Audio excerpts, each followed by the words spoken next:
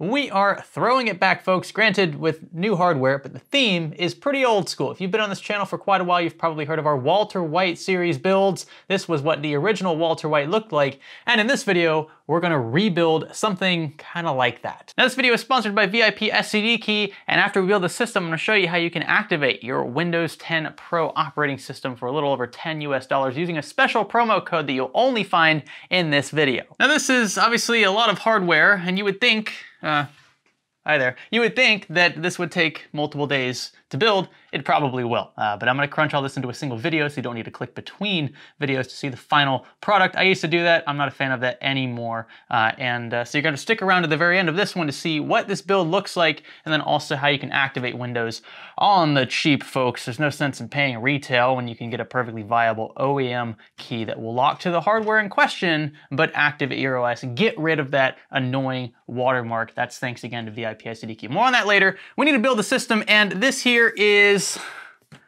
this is a lot of stuff. I'm being covered by all of it. I know it looks a little silly that I'm filming down here, but I want to show you the centerpiece of this build first. So you guys have seen Hydro X gear from Corsair before. You've seen probably at this point the 5000D airflow from Corsair. That's this beautiful white case here. What you probably haven't seen yet is this i7 v5.0 motherboard. This is finally NZXT's take on an in-series motherboard for AMD. And if you've been sitting on an AMD CPU for a while and dying to buy one of these NZXT motherboards, up until now you've been out of luck because they've only made motherboards for Intel CPUs. Well, finally, we have a B550 chipset i7 board, and it looks freaking sexy. This here is the white variant, and it's got white shrouds pretty much covering the entire motherboard. This will look so good when paired with our 5000D airflow in also white. The CPU we're gonna use is a Ryzen 9 5900X Zen 3 processor. These are finally back in stock as of time of filming, and they are not overpriced like graphics cards, so they are worth considering. We've got 32 gigs of Corsair Dominator Platinum RGB memory in, of course, white, and all this other stuff. But enough of the chit chat, let's get to building. Cue the music.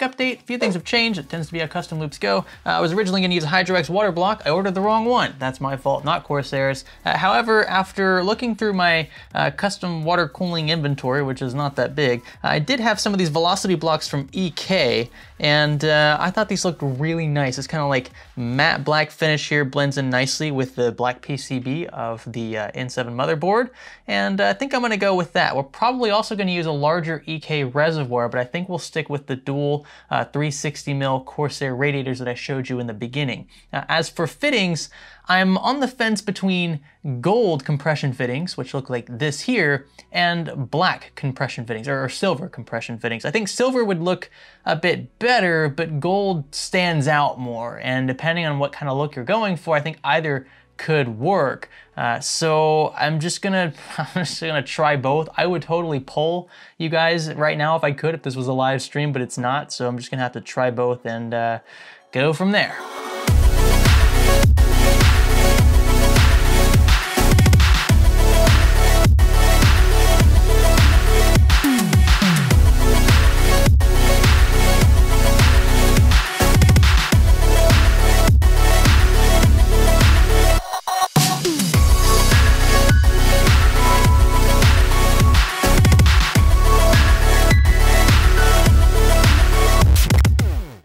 so far so good. Now there are a few things you've probably already noticed that I've left out. The graphics card has not even been mentioned yet in this video, and that's because I kind of wanted it to be a surprise. I'm not custom cooling the graphics card, but the card we're using is a colorful iGame RTX 3070 in white. It has a beautiful white shroud, and of course we gotta mount it vertically to show it off. So I had to cut through these rear PCIe slot covers with my oscillating tool. I smoothed things out a bit with the Dremel, that way we don't have any things blocking our display out connections back here.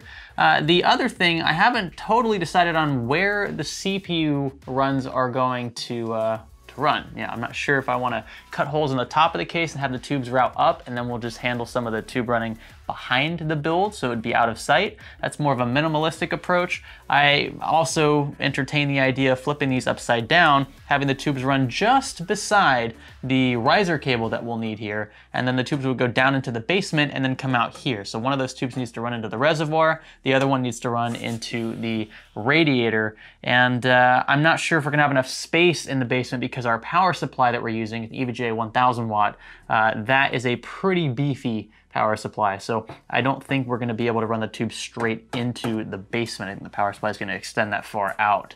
So I think our best bet is to route things up here, and then we'll just kind of have the tubes run behind the motherboard tray and then reconvene over here. I also bought some black rubber grommets. They should arrive today within a few hours. And so when we cut the holes out in our case, we'll just slide those rubber grommets in, and then it'll look pretty stock. So this is what things look like without the graphics card installed. You can see this is what the card will look like when it sits vertically in here. All of these whites, I love how the white in the card, the white in the motherboard, and the white in the case pretty much all match. I built a white system before that actually wasn't white. It was like an eggshell color. It did not look very good, but I'm happy to say that all of these whites look pretty much the same like shade of white, more or less, lack of a better word there. These aren't like super cool or super warm tones of white. They're all very neutral, and I love that about this build. So we're gonna get this card installed. We're also gonna install that power supply. I'll show you the custom cables as we're installing those. And then the last thing will be to connect the tubes. Remember, we're using soft tubing, so it shouldn't take too long. We just have to cut things down to size, and we might need to drill a bit. I'll show you the drilling process. I've never done that before. I've never drilled into a case, but I think I have all the necessary bits, the tools that I'll need. And again, those rubber grommets are coming in. And then we'll fill the loop and pray that it does not leak.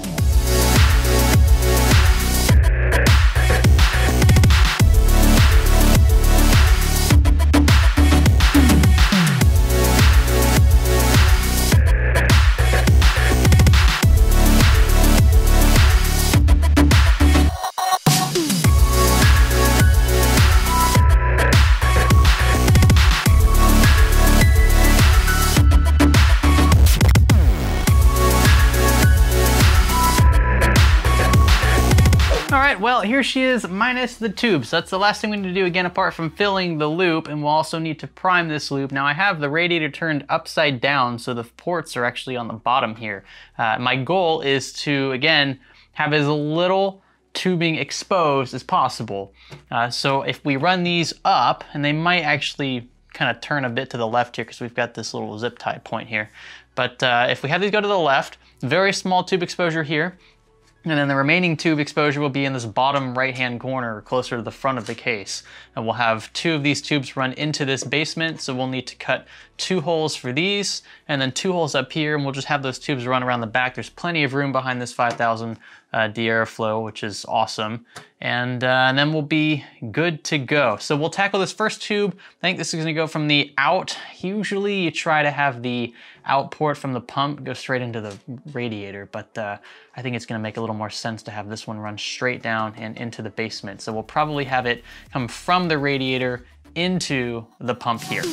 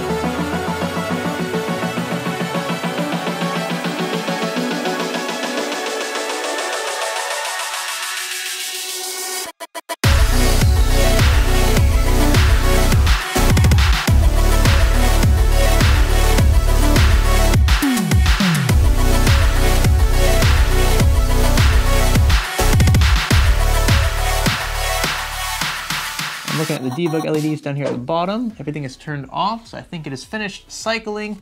And if we had a screen connected, we'd see a post. So let's get the screen up here, and we need to install Windows 10. Remember, this system is pointless. It won't do anything without an operating system, and that's why it's so important to cover the second half of a build log like this, is showing how to install the operating system so that you can actually do what you want to do with your build. So we're gonna first hop into our motherboard's BIOS. Now I did already switch to XMP 2.0, which is right here. Every UEFI is gonna look a bit different, but we definitely wanna enable XMP. This is a Ryzen-based platform. Zen 3 is gonna handle XMP just fine here.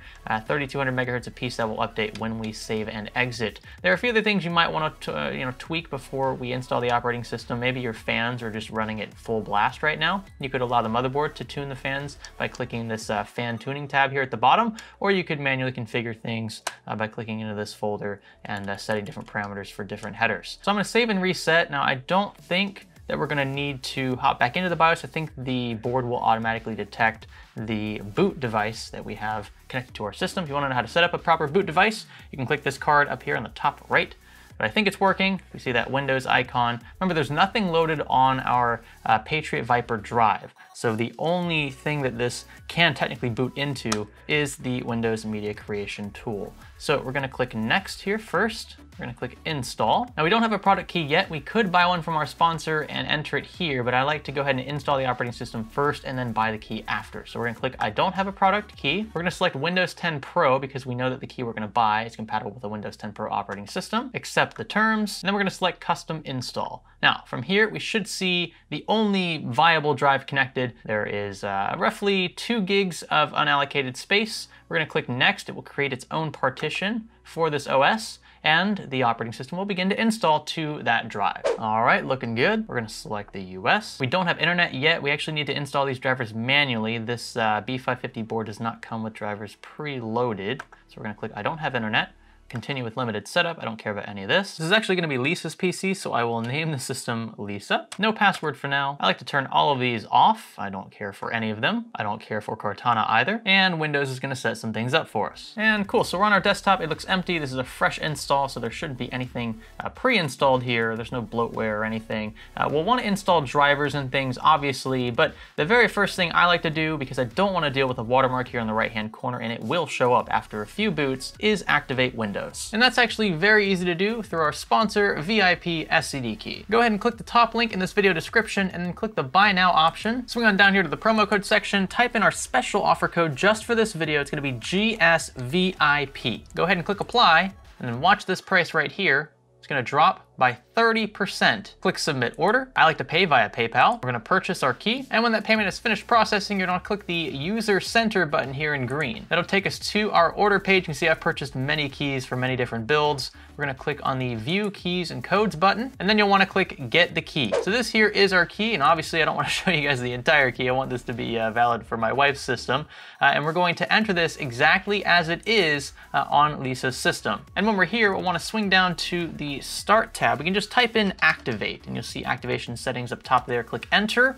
It'll bring us to the activation page, and you can see that now that it's updated with servers, Windows is reporting that no product key was found on our device. Easy, we just bought our OEM key. Gonna click Change Product Key down here at the bottom, and this is where we'll enter that 25-letter number combination that we just got from VIP SCD Key. Ours is entered, now we'll click Next. Now you should see this box, you wanna click Activate, and there we go. Windows has been activated. You can see it confirmed here in this window as well. This is literally all there is to it, and you should have a fully activated system with no watermark, full access to the operating system, no issues from here on out. Now remember that these keys from VIP SCD Key are OEM, meaning that they lock to the hardware in your system at time of activation. So if you do change something like a motherboard or a CPU later on, you may need to reactivate. But most folks aren't swapping CPUs every other week, let alone motherboards, and even if you were swapping once or twice a year, you'd still be paying a lot less than retail. So I think the build turned out quite nice. I've got to say the NZXT B550 board in here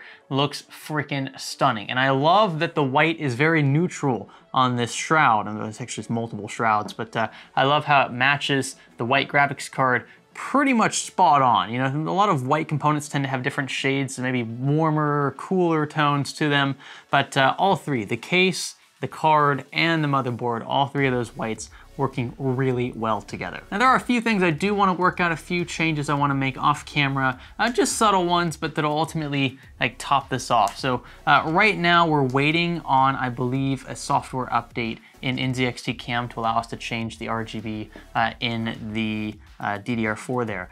So right now we're set to the default kind of rainbow wave effect, and that obviously doesn't match anything at all in the rest of the system. I couldn't find a way to change that in cam, so potential update there. It's just a consequence of a newer, fresher board like this. Also, the white in the CPU block does not match the white in these Corsair fans. The fans actually have more of a neutral white than I'm going for, so this needs to change, and if we can't change it, I'll just turn it off. I think it looks better off than in the current state, but I wanted to leave it on to show you what it looked like in comparison to these RGBs. And the RGBs in these fans actually aren't very bright at all, so there's no extra RGB cable running from each of these fans, which is great. It means less cable management overall. It's just much less of a headache, but they're not very bright as a consequence, which I think is okay for a build like this, but the fact that they don't match, just it's driving me nuts. So we'll see if we can tweak that as well. Everything else, for the most part, looking pretty good, working fairly well, very quiet as is, especially at idle. So I want to thank again today's video sponsor, VIP SCD Key. Be sure to click the top link in this video description to get your Windows 10 Pro OEM key for just over $10 US using our special promo code, which is also in the description. We work with them quite a bit, and one of the big reasons why is because most of our viewers build PCs or have built a PC in the past, and I like to save folks money. And at the end of the day, that's really how this channel started, and it's a relevant topic still in 2021, especially in 2021 with how tight finances are for so many. The difference between a $120 retail key and a $10 OEM key is massive, and the only real difference between the two is that the OEM key will again lock to the hardware in your system at the time of activation. If you don't plan to upgrade anything in your system for a year or two, you shouldn't have problems with that key for a year or two, right? And I think that trade-off is more than worth the $100 delta. So if you're building a system, consider them. Thanks again for the support in this one. I hope you guys liked watching this thing being built. I haven't built too many custom loops as of late, but that's just because I feel like a lot of my audience isn't interested in them. They are extremely expensive for the most part. The cooling differences, I mean, aside from adding multiple radiators, which we haven't done here just because I think it's a bit overkill, isn't all that substantial. Man, this is not gonna vary much from a single 360 mil AIO, for example. We only have a 360 mil rad in here. Yeah, the pump is a lot stronger. Yeah, we have more fluid, so it will take a lot longer to heat soak naturally, but at the end of the day, cooling in the long run isn't much different. The main difference in this case is the aesthetic play, the looks of this build, and I think that the cuts that we made into the build, the little custom aspects we've done to it, have really sealed the deal here. I think that considering this is a soft tubing custom loop, it looks pretty darn good. What do you guys think? In the comments below, be sure to let me know. You can find all the parts we threw into this build down below as well, with a few exceptions. Good luck finding an RTX 3070 and MSRP. I understand graphics cards at this point in time are extremely difficult to find anywhere near MSRP, so good luck with that one. If you're patient, I mean, that's actually gonna work in your best interest, I think, for graphics cards anyway. It doesn't make any sense to spend 2 or 3 times MSRP for a card now that you don't necessarily need. I mean, let's be honest, how many people truly need a new graphics card? You might want one really, really bad, but it's not you know, it's not going to be the end of the world if you try to stretch that 780 Ti or that GTX 1070 or that RX 580 for another year or two, especially when it can save you hundreds of dollars, right? Don't let your lack of patience get the best of your wallet. So that's the one exception, but everything else for the most part you can probably find at or near MSRP. And if you want to check out the Corsair Hydra X gear that we used as well, that will be linked in a separate part of this video description. With that, again, comments, be sure to subscribe, leave a like, and I'll catch you in the next one. My name is Greg. Thanks for building with me.